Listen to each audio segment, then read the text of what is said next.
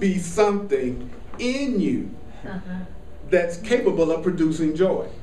Have you ever had people seem really thrilled to be around you, but you weren't feeling happy at all? But they was like so glad to see you, and you were one step away from jumping off the top of a building. Oh, I'm just so happy to see you. I enjoy you so much. You're so much fun to be with. And so, if there's something in you, I love that. If joy is in you, obviously because somebody was really turned on by you. You know, somebody been really turned on by you, and you go, why?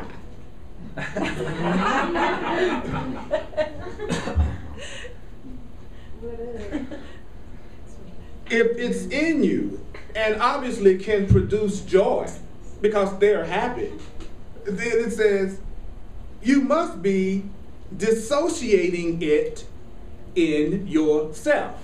One paragraph of the Course in Miracles, you get still one paragraph, and you would like have it all together. I'll say that again until we hear it. I'll say it again. Okay. How do you become aware of God, of Holy Spirit, of peace, of joy, of power, of prosperity, of abundance, of everything that you say you want? How do you become aware of it unless you start to see the effects of it in your life? How am I going to be aware of something that I'm never seeing the results of? How am I going to be aware of something that I never see the results of? So I keep hearing about God, so how am I going to know about God unless I see some effect of God in my life? And then now we've been heard that the unlimited power basically is invisible. So how can you perceive the Spirit at all? How do you perceive the Spirit at all? Well, it says again, if you inspire joy in others, and other people are really experiencing joy in your presence, then there must be something in you that's capable of creating joy, but you are not letting yourself feel it. So I'm letting everybody else feel that which is in me that can produce joy. But you know who I'm leaving out of the mix? Me!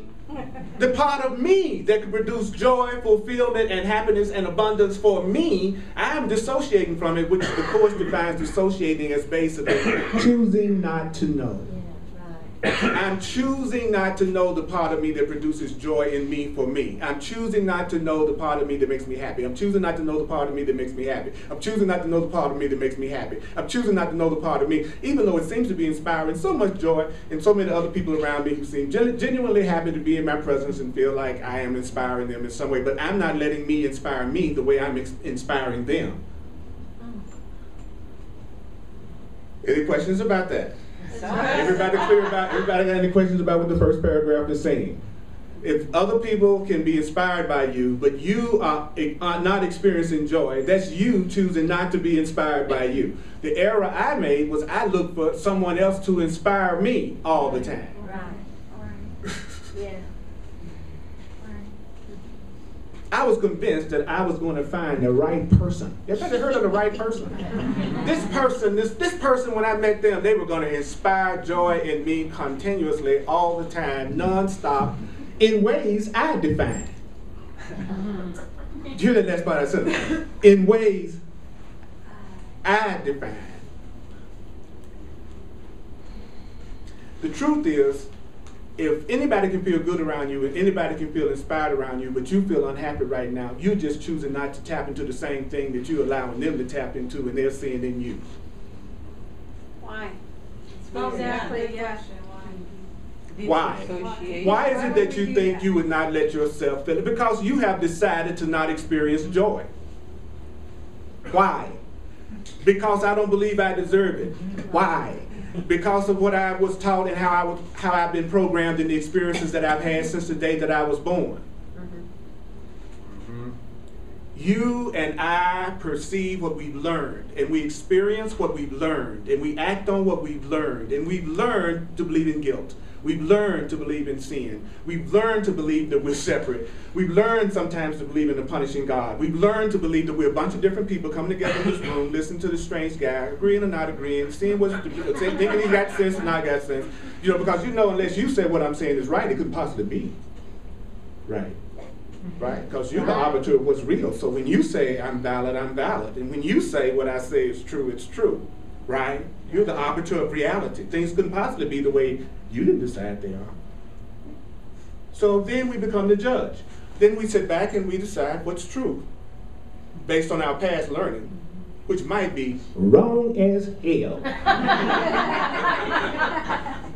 How do you know it might be wrong? How do you know it may be wrong? How do you know it may be wrong? You're not exactly the happiest kid on the block. It's not really deep. If you're miserable and unhappy and afraid and unfriendly and can't connect and can't love, your learning sucks.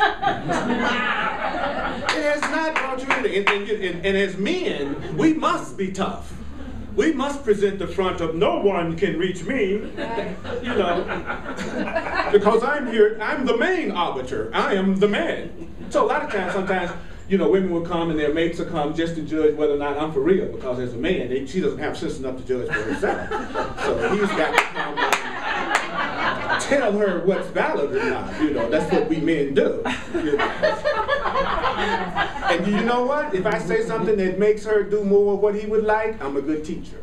If I say something that makes her maybe not go along with his program, I'm a cult leader. And you need to get away from me. And that's the way the Course says most of us judge anything that anybody learns that we are in a special relationship with. If it brings them closer to my agenda, it's a good teacher.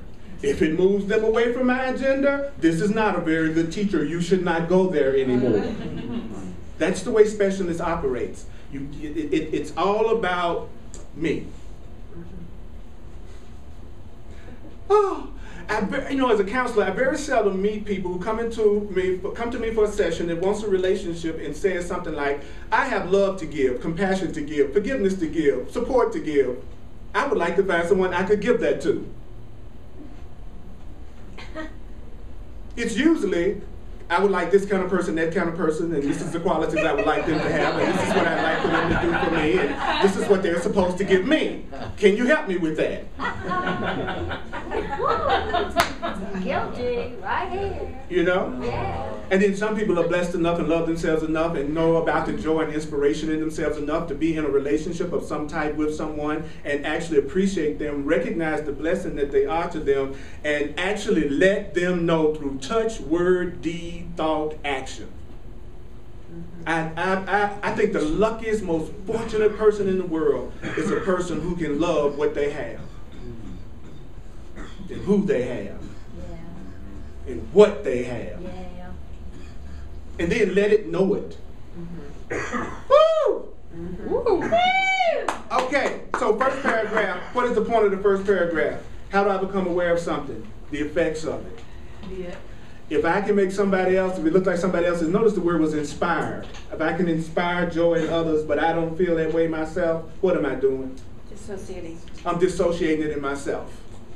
And so the Course in Miracles then says, okay, any questions or comments before I go to the next paragraph? This is a Course class, so I have this crazy habit of actually using the Course book. I know it's a radical concept, but I do it. You find that most Course classes don't use the book. They say one sentence and then it's it. But I want to go deep. I want to remember.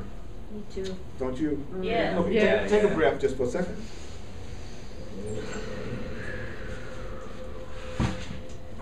Now, it seems to you that the Holy Spirit doesn't produce joy consistently in you. It seems to you that God doesn't consistently make you happy. Truth doesn't consistently make you happy. Only, here's the reason why. Yeah. Why is it that it looks like God doesn't work in me? Love doesn't work in me. Joy isn't always working in me. The Course says, because you do not consistently arouse. You don't get aroused enough. You have aroused deficiency. When was the last time you were aroused? Is it that long? I've never seen so many blank faces in my life. I never seen so many blank faces. I mentioned aroused and I went, it's been too long. And what kind of aroused? Enjoy. Enjoy. It says arouse joy. Do you arouse joy in others? Do you arouse joy in others? It says the reason why it seems like life doesn't arouse joy in you is because you don't arouse any joy in anybody else. So I'm expecting everybody else to arouse me. I don't get up saying, how can I arouse? And the part of me that doesn't love me always wants me to try to arouse somebody that don't want to be aroused by me. So I'm always after the arousal that can never come. It's the stupidest game I've ever played with myself. It's that constantly wanting who or what did not want me. It wasn't available for me. It wasn't open to me. It was amazing how much my relationships improved as far as satisfaction when I started wanting women that wanted me. And I wanted them and they wanted me. And I wanted them and they wanted me. And I wanted them and they wanted me. And then it became the ones who didn't want me. I realized that was the one I shouldn't want. I got lucky so much more. Peacefully, easily, without guilt, without fear. Nobody's going to hold you responsible for something that they experienced with you when they know they wanted it as much as you do, but somebody you convinced sure will blame you one day. You promised.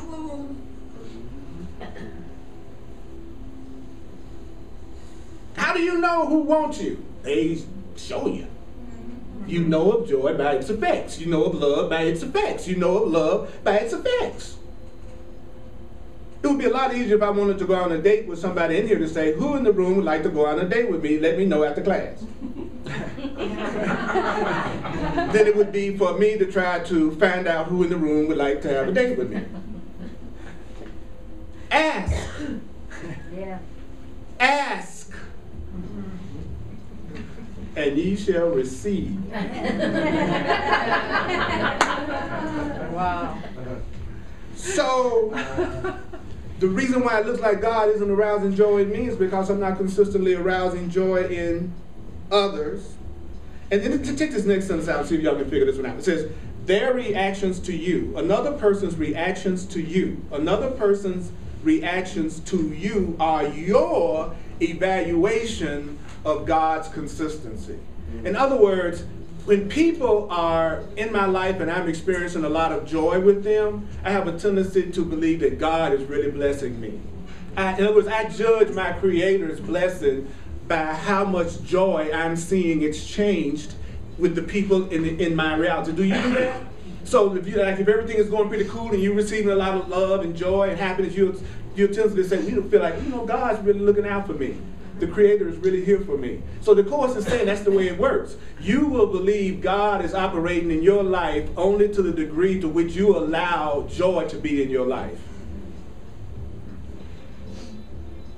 And then it just told you, well, how do you do that? Well, you need to start arousing some people. In what? Joy. It's joy arousal.